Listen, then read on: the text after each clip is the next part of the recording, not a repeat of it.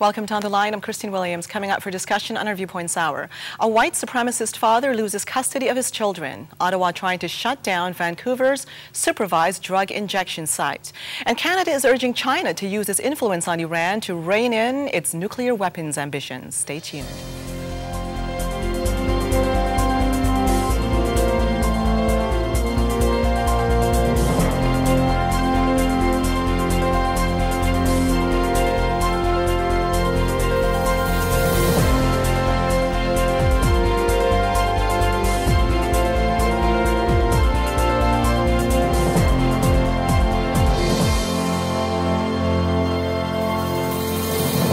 And these are the issues we're presenting today to our Viewpoints guests for commentary. A white supremacist father has lost custody of his two children. The case began in 2008 when one of the children showed up at school with a swastika and racist slogans written on her body in ink. Ottawa is headed to the Supreme Court of Canada to try to shut down Insite, Vancouver's supervised drug injection site.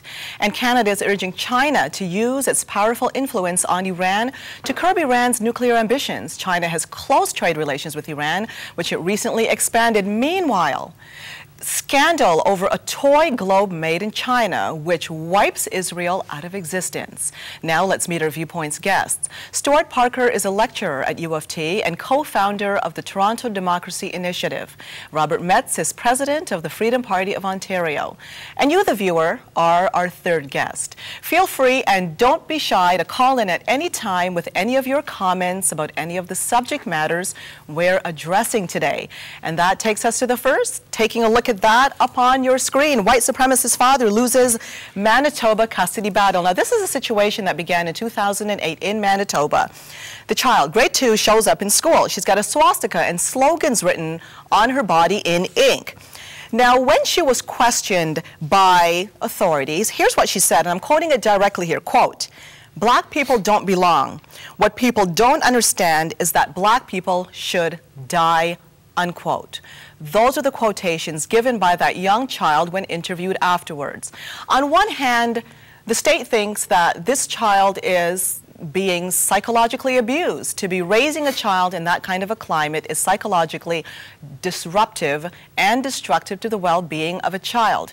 On the other hand, lawyers are arguing for free speech. So what if you happen to be a racist? What if you happen to be prejudiced? Is it not your right to teach your children and raise your child how you see fit without having the state intervene?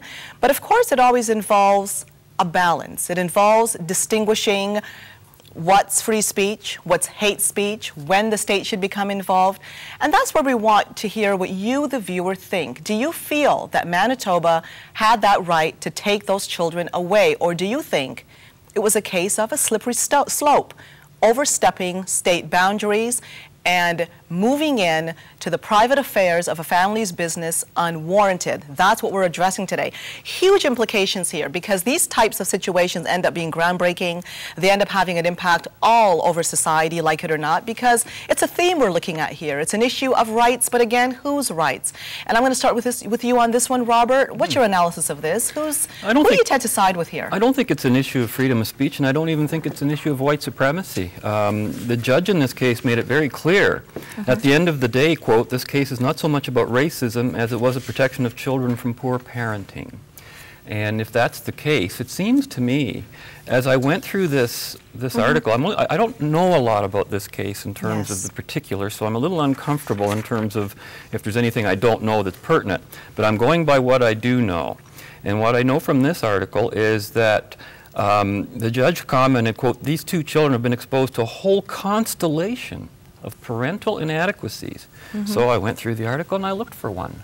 Not a single one was mentioned other than the racist comment. Well, that's the thing, because it says here, quote, "emotionally abused through exposure to the parents' beliefs." So that ends up being at the foreground here. You could say that about every Christian and Catholic, and you know, a lot of Catholics grow up thinking they were emotionally abused because they were exposed to their parents' beliefs, and then when they reject it later on in life. So you can say that. I don't even think that's the issue.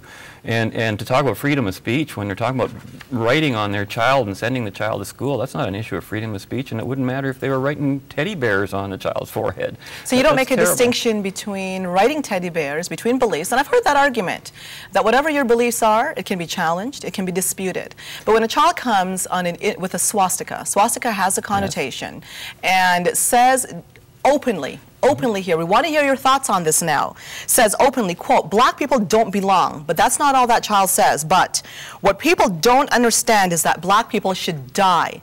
Well, that's clearly the product of a sick mind, and I don't think it's the child's mind, I think it's the parent's mind. It is the parent's mind being reflected in the child, but the question is, do you believe that those children should have been taken away by the state based on what they were being taught at home?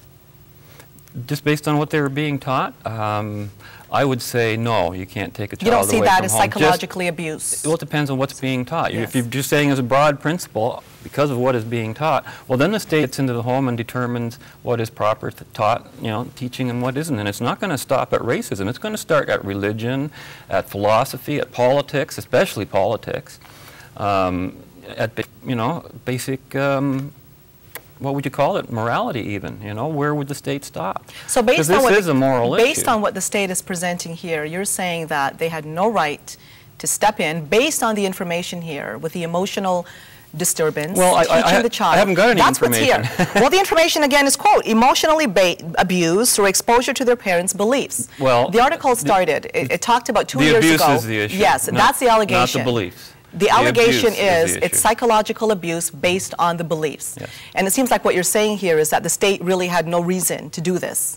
Well, I think they did. I think the reason was abuse. I just think that we're not getting the story out of this newspaper article, because if there is a constellation of parental inadequacies, I'm only hearing one. You're hearing one. You're hearing one. That's it. I'm not hearing number 2, 3, 4. And that was the number one that came up 2 years ago. That was the number one. Stuart, your thoughts on this? Well, I think we're getting... I guess I have 2 concerns. First of all, I think that slippery slope arguments are often made when people feel a kind of, they get a bad visceral reaction out of something, but they can't see a problem in the actual decision that's been made. And so a slippery slope argument is invoked. But I find that slippery slope arguments are not a very good kind of reasoning. That, in fact, most of the time, if you look at slippery slope arguments that have been deployed in the past, we have not slid down that slope. Most of the time people say, oh, well, it's going to start with religion, or it's going to start with this group. There's a threat, though, of slipping down that slope. And what I'm saying, though, is that no. If you are opposed to a future policy, a future hypothetical policy, why not oppose that policy when it comes up, rather than opposing a policy that doesn't appear to have anything wrong with it right now? Now, I think what we need to do is focus not on the alleged rights of the parents, but to look at the rights of the children. And I think there's a real problem. A lot of people will put forward a kind of quasi-libertarian viewpoint where they will talk about the home as sacrosanct and how the state can't invade the home. Rights don't attach to households in this civilization. Rights attach to individual people. I agree. And I think that so the idea of protecting the rights of a household, I don't think those are real rights. Parents do not have a right to educate their children, because that involves treating children as though they're chattel, as though they're extensions of the parent. What we have right now is a conflict between the parents saying we want to educate children in this way, and the state saying we want to raise these children in this way, and it's the job of the courts to look at which entity is more qualified to protect these children and to look after these children until they reach the age of majority. And I don't think that the court has made an error here in bringing in the kinds of views with which these children are being inculcated, the kinds of views they're bringing to school, the effects that those views are going to have on their experience of school, on their experience of interacting with other children, never mind the views themselves. So I really question, I think the issue is we have to mediate between who is going to be a good custodian of the rights of the child. And I think our default assumption in this society is the household is the best custodian You know what, though, until the alternative is demonstrated something very in court. key here, though, because according to how our family courts go, it is supposed to be in the best interest of the child. Many parents see it as our rights, but it really is in the best interest of the child. And when the state makes a decision on the best interest of the child, a child in need of protection, it could be psychological abuse, it could be physical abuse. In this case, what's being alleged here is that psychological abuse is going on based on how those children are being raised, that it's not good for the child, and that's at stake here, and that's what we're discussing. Now, Robert also pointed out that there were other according to the judge, that there was perhaps, or a suggestion of other problems when none was stipulated. Well, 2 years ago when this first came out, I read that article, and it was exactly the same here. That was the issue. That was the reason why those children were taken away. Let's go now to Gerald on line 1 to hear what you have to say. Gerald, you're on the line. Yes, thank you for having me on your program. Listen, I think that comes down to the basic raw nature of democracy. You see, if enough people say that it's freedom of speech, then it's freedom of speech in a democratic society, and it's only as good as those who run it. And so here it sounds like they're trying, they realize this, so they're trying to lean towards the fact that the child may be in an unsafe situation. So I really think that democracy is the best we have, but the nature of democracy itself is self-defeating. That's all I want to say right now. Thanks. Now, Gerald, if you say the nature of democracy is self-defeating, you're presenting something interesting there, but what would an alternative be? Well, we don't have an alternative. That's just the basic facts of life. The majority is supposed to rule, but the majority never has ruled. It's always been the power of lobby groups and money and, you know, I don't want to bring up the thing of gays, but let's say they got their rights. Well, human rights should cover all rights, but because of democracy, you get these other interest groups that want their rights. And if this is classed as okay, it's freedom of speech under democratic rule, that's the way it is. So they have to lean to the fact that the child is in danger. Gerald, you got a great premise there, because if I'm gathering this correctly, what you're saying is that according to democracy, majority rules. Right. That's basically it. Which is an incorrect concept of democracy, yes. which is where you're already in trouble. Just because the three of us decide to form a collective doesn't mean we have more rights than we did when we were three individuals, okay? And that's the whole problem with what we call democracy. Under democracy, in fact, the process that Gerald was describing was anti-democratic, where one group can take money from another or get privileges that another group does. That's not democratic. But it's going on. Yes. It's going on. But to say that the problem is the nature of democracy is not the right. Okay, Gerald, I'll tell you what. You really opened something up here that's going to be leading to more discussion. And Stuart, I'm going to ask you, please, to hold that thought, because we're forced to go for a break. Gerald, thanks. We'll be back after this. Don't go away.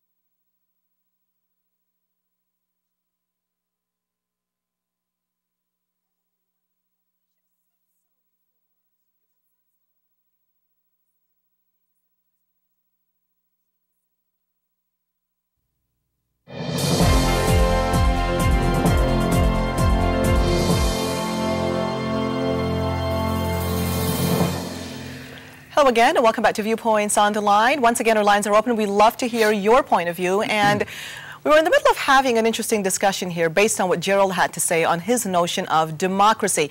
You were about to answer, Stuart, and I told you to hold that thought. What was it? Oh, well, I'm sorry. I just found Gerald's argument kind of objectionable and incoherent. The idea, I mean, he used the opportunities that gay people have gained to exercise exactly the same rights as everyone else, as them being granted special rights due to the power of lobbyists or something. And I wasn't putting forward the need to make a complex intellectual argument about democracy. I simply wanted to state how objectionable and wrong that individual position was that he'd taken. Sure, I mean, I think he answered your question in just the right way. You said, well, there's democracy, what's the alternative? And I think, you know, out of respect to him, he put forward the Churchillian argument. You know, Winston Churchill laid it out very clearly. Democracy is the worst system of government, with, of course, the exception of all others. Precisely. I think Go ahead, Robert. I think you're taking a little hard on Gerald, even though I picked on his point too. I think maybe what he was saying was not so much anti-gay rights as such, but saying that gays have the same rights as everyone else, and they're called individual rights. Of course. There's no such thing as gay rights, black rights, white rights, green rights, farmers' rights. You can name any collective It's human you want. rights. It's human rights. Well, I would say individual. Human is very dangerous. Human is being used to promote the collective group, the idea of group rights. And I think that's what Gerald was getting at, was that so much of our quote-unquote democracy has become a battle of group rights. And that's a consequence of a mixed economy.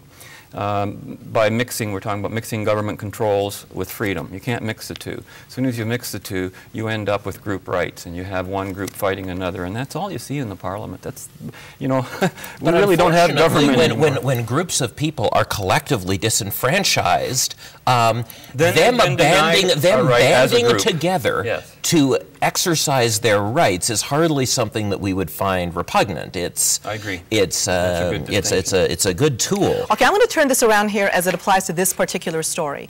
There are many components. We've said clearly there's the rights of the child.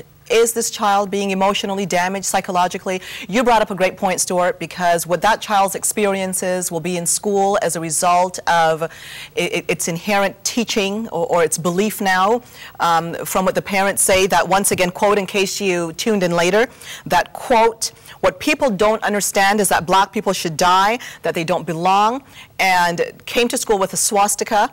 Now, what you said about the child's experiences is one thing. Then there's the right of the family you were talking about, but what's presented in this article is the democratic right to free speech. This father, is his democratic rights being violated by what you see here, having his children being taken away? No. No, okay. No. And there's no issue of free speech. You don't believe that? Yes. He has the right to speak. No one has limited the parent's right to speak. All that has happened is that the child has been moved out of the control of one group into the control of another group. There's no attempt on the part of the courts to limit this person's individual rights to go to downtown Saskatoon and soapbox in favor of white supremacy every day if that's what mows his lawn. Okay, let's go now to Andy on line 4. Hi, Andy, you're on the line. Yeah, hi, Christine, and hello, guests. My point is, kudos for the judge for having backbone, but the real thing is, you know, like the parents should, you know, they should be charged, both of them. Okay, there must be some way if a smart Crown attorney was to thumb through the Zundel decisions vis-a-vis, you know, his libelous, you know, i.e. printed obscenities versus, you know, slanderous, which is speaking obscenities, and that is what the parents are doing to that poor child. You know, like the written obscenities on her and her thought process and the way she speaks. I mean, she's got slander and libel, and that's from the parents. So go to the Zundel decision and find a way to bust them. Andy, thanks for calling in with your comment. Let's go now to Kathy on line 7. Hello, Kathy. You're on the line. Yes, hi, Christine. How are you today? Fine, thank you. Yes, I couldn't disagree with that caller more. Zundel should have stayed in Canada. He didn't do anything that thousands and thousands of Canadians don't do, maybe not in the open. The other thing, that child didn't act out. The swastika was on his hand, but he didn't act out. The parent didn't act out. It is free speech. Have you heard of the situation in London where a teacher was bullied by a classroom full of Muslim children, and he was called names, and he went to the principal, and he was promptly fired? He was fired. Nothing happened to the children. So what is happening to those children at home? Kathy's got a point here. Do any of you want to reply to it? Because, well, yes, go ahead. Again, free speech, you know, people think that free speech means you can say whatever you want, wherever you want, no whenever you want. Never mind the consequence.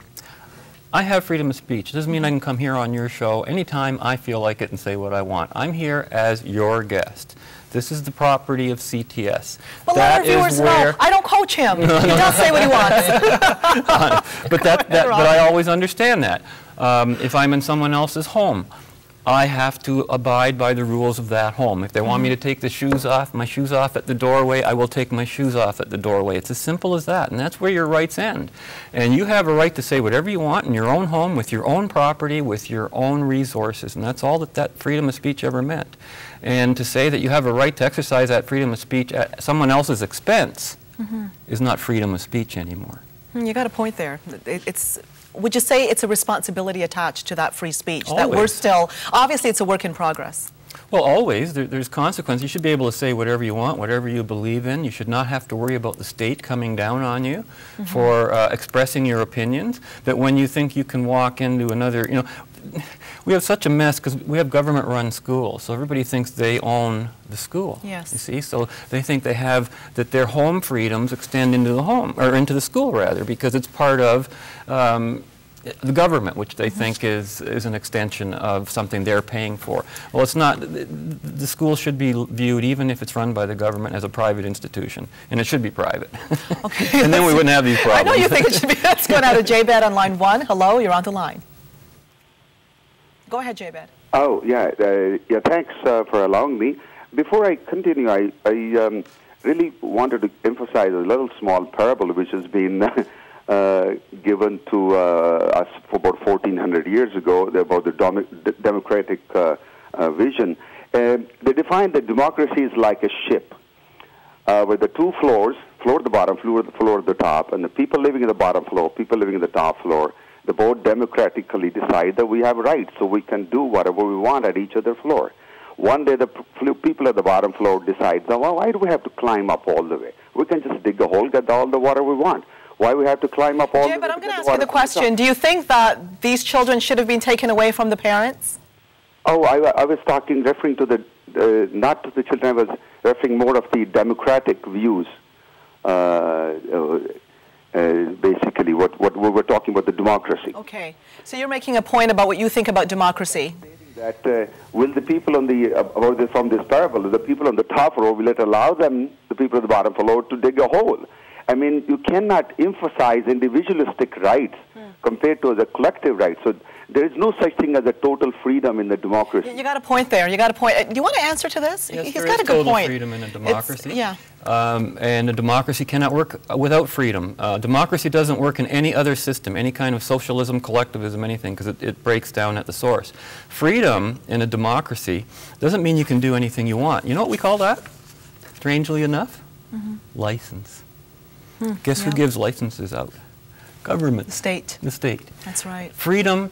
And so people always say, you know, I want freedom, not license. License is being able to do whatever you want. If you've got a license to broadcast in this province or in this country, you can broadcast and the other guy can't.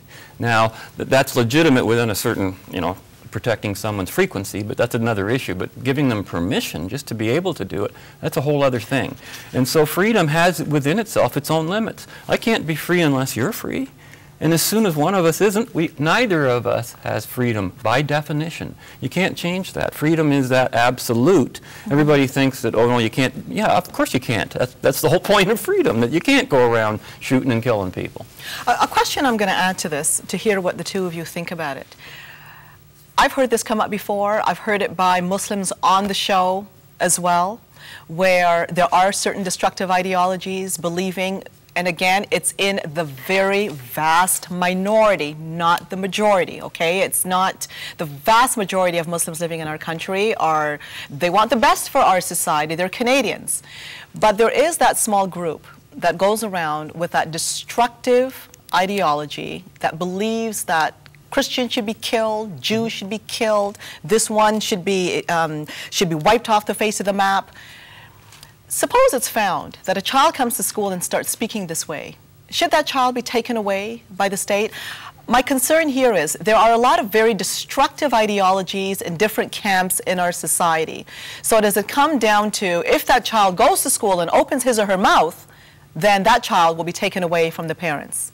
And hence the slippery slope. You've actually drawn a perfect parallel to this case, haven't you? I don't think I don't think that's a slippery slope. I think that it's reasonable for the state to intervene in these situations. I don't think that Nazis are special in the sense that we should only pay attention when they advocate murderous ideologies. Right. Certainly, and nor do I think that that Muslim extremists should be singled out in this way. I think that, sadly, there are plenty of, and one of the other things is, this doesn't even have to be formalized in terms of a political ideology. This doesn't have to be part of a movement. There can be individual parents who are raising their children to espouse utterly repugnant and incorrect values, and thinking another group should be killed. Yes, and it doesn't have to be grounded in an ideology. Because to dress it up as an ideology gives it a dignity. It gives it a dignity that it doesn't deserve. This is first and foremost bad parenting. Exactly. Exactly. Well said. Let's go now to Anne on line 7. Hello, Anne. You're on the line. Hello. I think the discussion around democracy is misleading. I think this child was used in a way that is child abuse. Eunice Spry, who was a very notorious child abuser, pinned a note on one of her stepdaughters and said, "This child is evil, shun her," something to that effect. And I think that children are not pieces of paper to write on whatever you want. It makes them a target. And I think that's really the relevant point here. And thank you so much for calling in and expressing that view. And yep, our guest here, Robert, says bingo, and I think Stuart, that's the central thing here. Now, once again, this guy's lawyers, of course, they're using the Democratic argument that his free speech was violated, but once again, we're looking at something else here, the well-being of the kid. That's also foremost. And you hit a good point there, Stuart, when you talked about you can dress it up as anything, whether it's an ideology, whether it's something personal. You've got people teaching children that one group should be killed by way of their race or what they believe in. That's very dangerous, very dangerous. Well, that's advocating out-and-out violence, and once you cross, that's the line you're crossing. That's the line, okay. I think that's pretty black and white. Yep, and we're going to go for a break now. When we come back, we're going to be looking at our second story, Ottawa taking a Vancouver safe injection site to Supreme Court. We'll be back after this. Don't go away.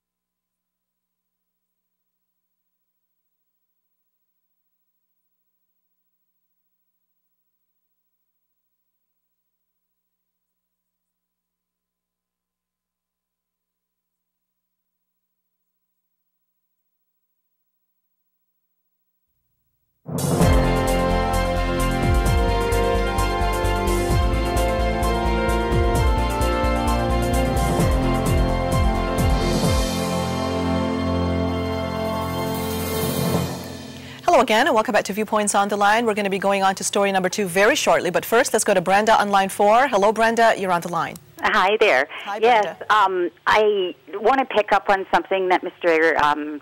Menzies or Menz Robert said Metz. about the difference between having freedom and having license. I think every parent in Canada must know that the Children's Aid Society has license to apprehend our children. So whether they should or not is never a relevant question. They just do sometimes. And those parents were negligent in protecting their child from being apprehended by putting that swastika on their head, knowing that this is Canada and a swastika is going to ring alarm bells for everybody in positions of authority. Brenda, thanks for calling in with that comment. Robert, do you want... We were talking about that during the break, weren't we? Yes, we were. About my discomfort with this whole circumstances this year, because I have seen other reports that don't jive with this one. So I'm feeling very iffy about the whole situation, and I know that the mother didn't seem as wacko as she's written it up to be. The mother, yeah, we were talking about that during the break, that the mother's not even with the dad anymore. In fact, she had actually put in to try to get those kids under her custody, and that didn't seem to go through. But they're not together right now. And I've got to tell you, I've gotten a lot of calls over the years over Children's Aid Society apprehensions that I really can't do anything about because it's a legal case, you know. Yes. People call me up because I'm in politics thinking I can do something about it, and I really can't. Yep, thanks for calling in with that, Brenda. We're going to go on to story number 2 now and take a look at the headline. Ottawa takes injection battle to top court. Now, this one, I'll be honest with you folks, I have a hard time with this one because it's the full case of what you call what's known as harm reduction. Now, this particular site, it's called Insite. It's a safe injection site. You've got these people, in a nutshell, that here's the argument for the site. They're going to go do it anyway. And by going out, using needles that are unsafe, that are dirty, that are contaminated, they're going to be spreading disease all over society. So Insite actually allows a nurse to oversee the process while the drug addicts go and they shoot up on all kinds of things. The other side of the argument is this really the right way to do it? And that's what Ottawa is talking about here, because quoted in this article is the Justice Minister, Rob Nicholson, who says that he agrees that drug addicts need help. For example, and I'm just throwing this out there, you've got detox centers. Somebody goes to a detox center, you happen to give them the necessary amount of drug while they come down. Is that a possible option as opposed to having a safe injection site where they go in? I don't know what the limit is here, but are you comfortable with the idea of the harm reduction? Well, first of all, let's be very clear that it's not like Insite developed in Vancouver to deal with the downtown east side. And you were out there. You were out there. Absolutely. Yeah, you were out there. During the time that I lived there. Insite developed because we, you know, one of the richest cities in one of the richest, I mean, we managed to get the downtown east side in Vancouver to have the highest HIV infection rate in North America. So, first of all, let's be very clear here that this is not about diseases. This is this involves HIV and hepatitis. Yes, this involves the epidemic of HIV and hepatitis. Now, detox, all of these other things, there are ample facilities that do those things. There are all kinds of facilities in the downtown east side and in Greater Vancouver generally that use more traditional approaches to dealing with injection drug use. And most people needs are met through those facilities, not through the Insite Safe Injection site. It's a different thing altogether. So we have to look at the fact that you have an epidemic and you have a bunch of kinds of facilities that have been introduced to deal with various parts of the epidemic, and that those facilities collectively were insufficient, and so Insite was added. Now, what I find really bizarre here is if you listen to Stephen Harper's government talk about health care in any other situation, they emphasize with great relish how this is a provincial responsibility and how the federal government really has been exercising far too much authority over health care. Here we have a moment where a provincial government takes an innovative new approach to deal with a health care problem that is local to a particular part of that province. And suddenly, Stephen Harper you know, moves to the kind of autocratic federalism of a Trudeau in saying, no, no, no, no, no, healthcare has to be the same everywhere. All of these sort of conservative principles of letting provinces run their own healthcare are suddenly thrown to the wayside the moment there's something that is offensive to this government's idea of going back to a 1980s style drug war. So we need to be clear that Insite's goal here is to stem the spread of HIV and hepatitis, because obviously with the mention of, when it's stated here that Nicholson talks about helping the addicts, that's a different thing. I would agree. That's not even true. This here is to stem, Insite, to stem the spread of disease. So you agree with that kind of a harm reduction to provide the safe injection site? Yes, it both gives the addicts a better life and it reduces the spread of disease. So what would these individuals be doing otherwise? And that's the argument. That's the argument. It's not a question of, you know, what should they be doing in the ideal world in which Rob Nicholson would like to move Vancouver's downtown east side. We would all like Vancouver's downtown east side to be in a place where conventional detox facilities are sufficient.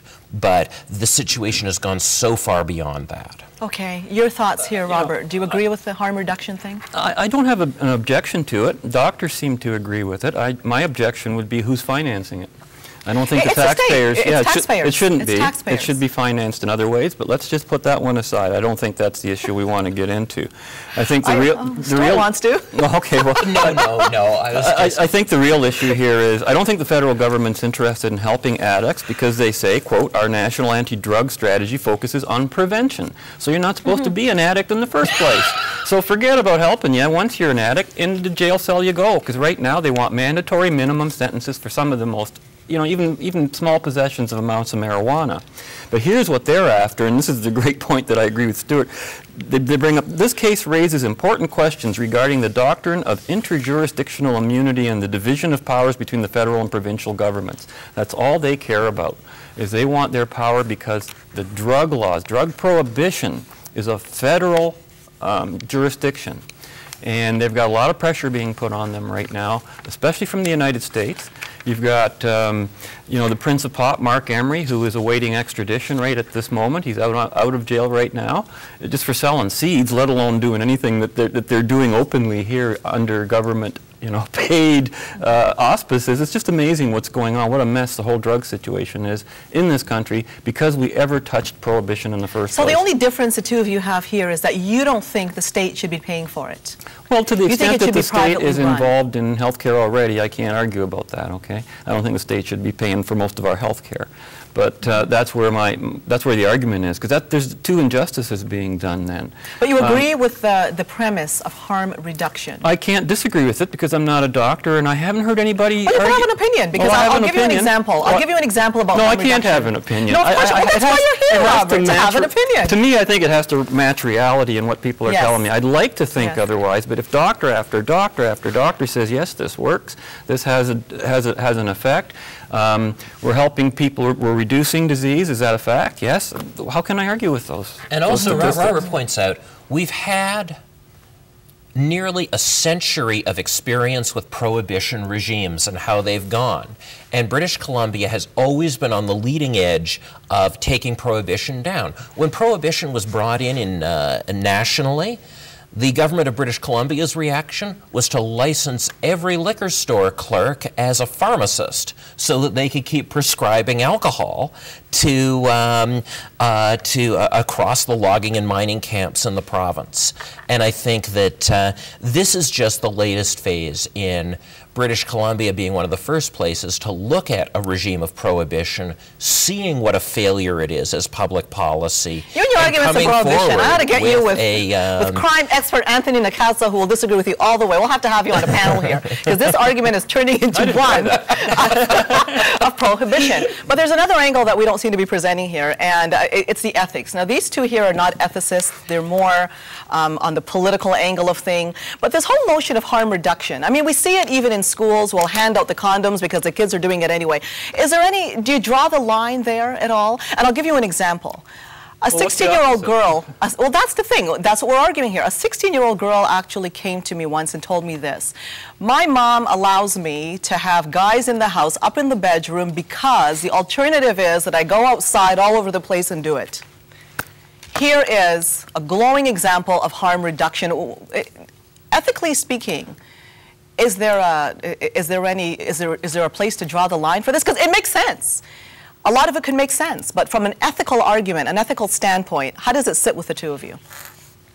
The example you just raised? That one and harm reduction. It's an example harm reduction of, well, if you don't do this, or if you don't hand out these condoms in school, then the kids are going to do it anyway, so it's going to be worse, so you might as well provide the way of the least harm. That's what harm reduction is about. Well, if we go ethically speaking. Well, what's its opposite? If somebody's going to engage in a certain behavior anyway, and you know they are, we're starting at that point. That's the ethical argument. Now, yes. Well, but it's not your ethics, it's the other person's ethics. Yes. And so yes. that's not, but you see, you're going under the premise they're going to be doing it anyway, right. And that is the argument. But should we be focusing more resources on finding out, or what perhaps, because there are always risk factors when people get involved with certain types of behaviors. For example, we know about self-medicating when it comes to people that have addiction problems. I mean, it goes back, but is it too easy to use the harm reduction approach? Does it sit well with you ethically? That's what I'm asking you. Well, it sits very well with me ethically because we're engaged in a conversation about what actually happens in people's lives. Our objective, and you see, I think many people get upset with harm reduction because they think, well, somehow you're condoning it. Yes, somehow we're condoning it, and people who wouldn't otherwise do these things will do them because we're enabling it. And I just see no evidence of that. Okay. For instance, you look at something like marijuana use. Prior to Prohibition, marijuana was viewed as a very low-class drug because it was very inexpensive to grow, it was very inexpensive to move, and so its use was really limited to a particular socioeconomic groups. Prohibition comes along, it raises the price of marijuana, it makes it look transgressive, it makes it look sexy, and what do you know, marijuana use spreads across all kinds of income demographics that had never been in before. And I ultimately think that whether we are prohibiting something or whether you're saying, look, we don't like this, but if you have to do it, just, you know, keep it out of the way. I don't think that makes any difference in terms of whether this behavior is socially approved of. You agree with that concept? Well, okay. you know, ethically, it's always better to do less harm than more harm. Would that not be a basic ethic premise? It depends on how far back you take it, because sometimes there's that presupposition that the person will definitely do it. Well, in your example of the parent with her daughter, yes. You know, I think Stuart used the right word. She may be to some degree enabling that daughter instead of saying, if you want to do this, it's time for you to move out and be an adult and do it in your own property. Now, the big question raised there by what you said, which was great, is at what point does harm reduction become harmful in itself? We're going to go for, you have something to say there. If it is harmful in and of itself, then it defies the definition of harm reduction. Which it can be, and that's what Robert pointed out. It ceases to be harm reduction if you're making things worse with it. Yeah, so it needs to be analyzed. So you can simply test. Is this process reducing HIV infection rates? Is this process Now, I promised you guys to get to topic 3, so we're going to go for a break. We'll be back with it after this. Don't go away. Big mistake.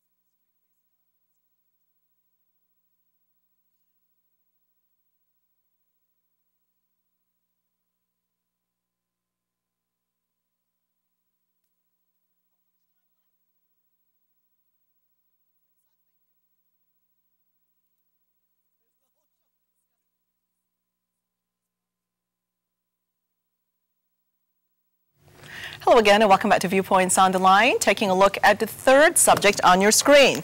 Canada presses China on Iran nuclear file. Now you might wonder in this article, well, why is Canada pressing China?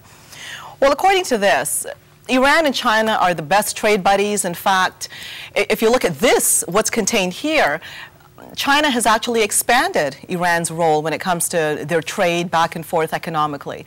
And well, we know what their nuclear stance is, Iran. At one point, they were denying about those uranium deposits. Now we know it's openly declared last week that they are a nuclear nation. It's been open, it's been declared. Problem is, should China be doing something about this? And do you think Canada will have any luck whatsoever in doing so? Let's start with you on this one. Well, this is really unfortunate because if you look at where China was on this issue 12 years ago, it was in a very different place. 3 years before 9/11, China, India, and Russia came together and said, look, Iran and other Islamic fundamentalist states in Central Asia present the single biggest security threat in Asia.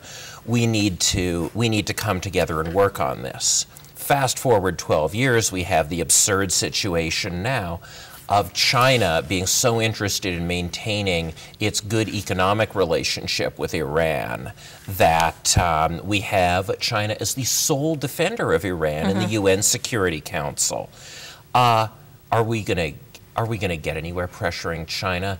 Certainly this government is not going to get anywhere, but I think that even somebody highly Let's stop for a minute. Why do you say certainly not this government? There was a recent trade mission Prime Minister was recently dressed down in front of the Chinese people for his anti-China positions. So even if we have the glad-handing Jean we only got part of the news story there. Even if we have the glad-handing Jean Chrétien, I don't think Chrétien could do anything about it.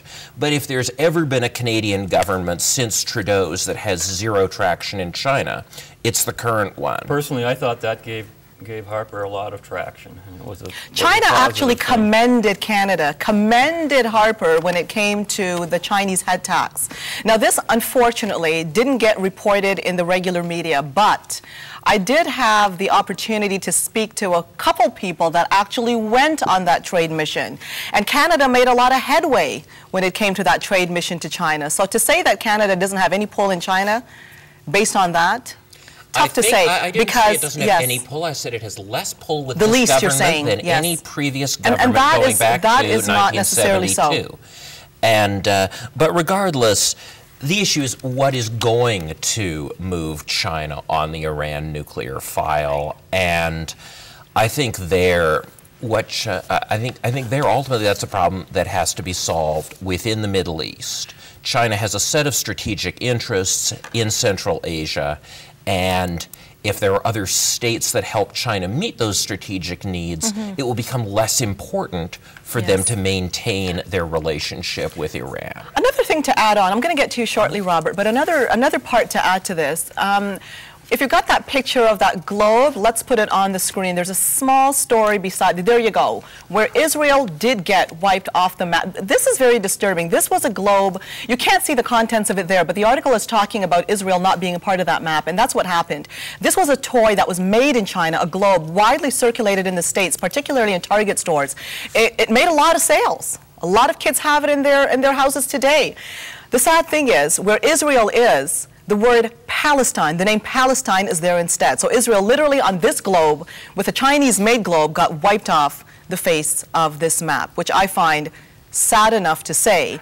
But with China, would the two of you not say, though, that China historically has shown stubbornness? Basically, China does what it wants.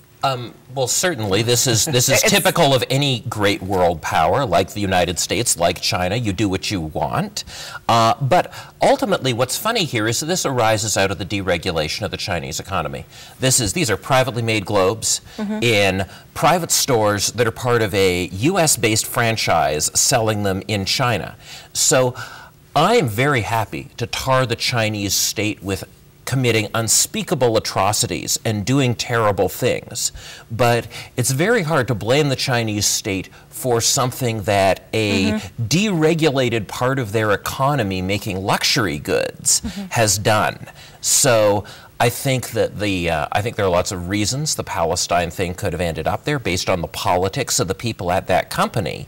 But I don't think that we can infer that this is in any way associated with the Chinese Communist Party, which has bigger fish to fry. Okay. Go ahead, Robert. I think it's always unrealistic to expect any nation, particularly a communist one that doesn't really respect individual rights, not to act in its own interest against anyone else's interest. It's just not rational. However, that does not make any sort of criticism, whether by Stephen Harper or me just writing a letter to the editor, not valid. Because what it does, and I've learned this myself, is it puts you on the record.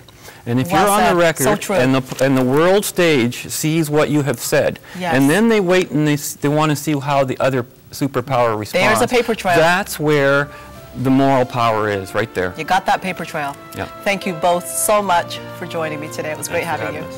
That's all the time we have for today. See you again next time. I'm Christine Williams, and from all of us, thank you for watching.